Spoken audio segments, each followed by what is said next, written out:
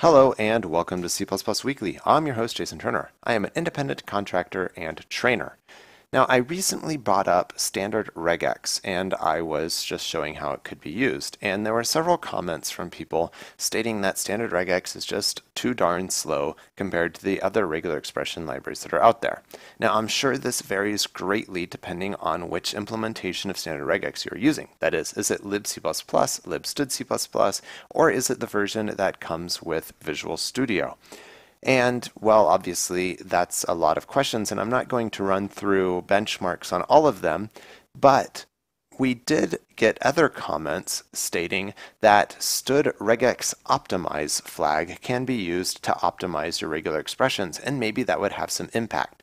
So I thought that I would take a look at that, and I would revisit the example that we had from before, and I'm going to use quick-bench.com to do some quick benchmarks and see if we can see any cost in using std regex optimize. Now, one thing that the documentation states is that using the optimize flag can result in more expensive construction cost for the regex. So using our quick bench, we're going to see if we can measure that.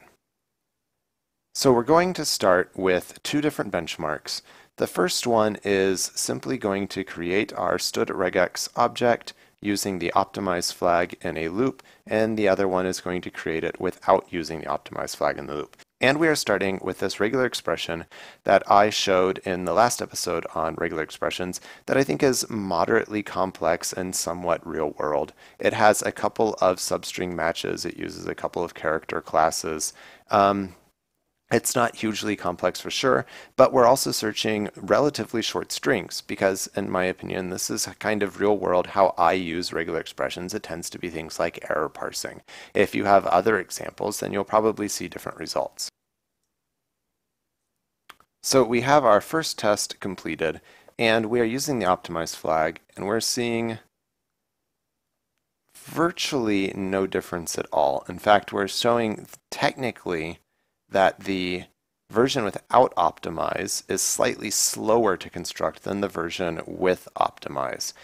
And that seems illogical and could just be due to differences in timing calculations. But let's just say they're basically exactly the same.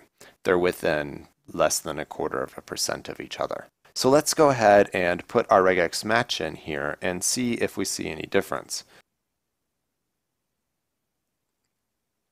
And again, we are seeing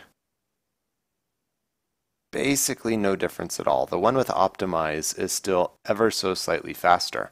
Now, if you're paying attention, you're probably saying, hey dummy, why did you leave the regular expression inside of your benchmarking while loop? And that is a great point.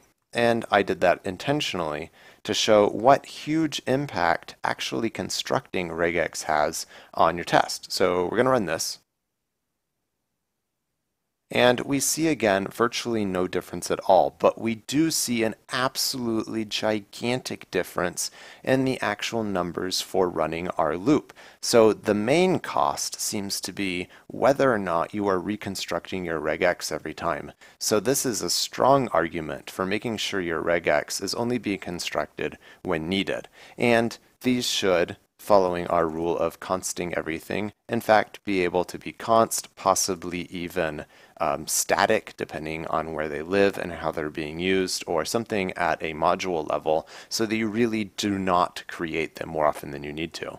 So we're seeing basically no difference at all. So I want to do one other quick thing and say, well, what kind of impact does having our cmatch object be in or out of the while loop have? And just to make sure that we are doing the exact same comparison, I'm going to remove the optimize flag from our regular expression here. So we can see that moving the cmatch into our while loop actually makes this test slower.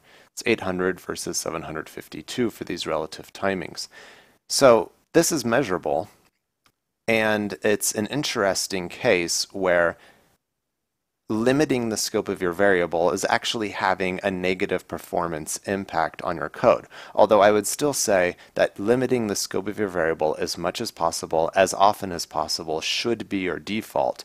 But again, if you've got questions, you need to tightly optimize something, make sure you understand what you're doing, make sure you measure.